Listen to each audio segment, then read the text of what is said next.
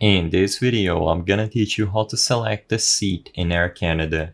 It's a very quick and easy process, so make sure to follow along.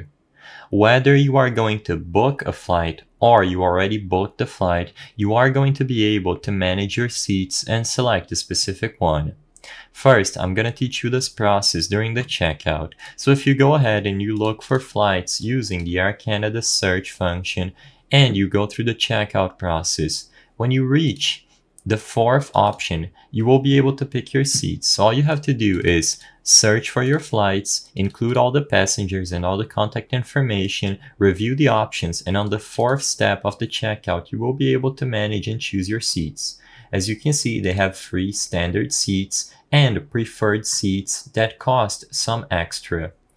All you have to do here is click on the seat and it will be assigned to each passenger during the checkout process. Once you select your seat, you can click continue to payment and include the payment information in order to finish booking this flight and choosing your seats.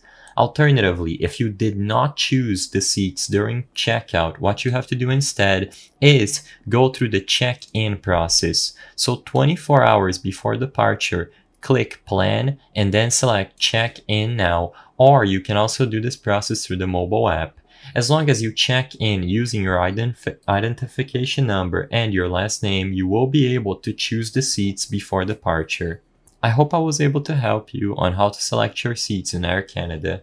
If this video helped you, please be sure to leave a like and subscribe for more quick and easy tips. Thank you for watching.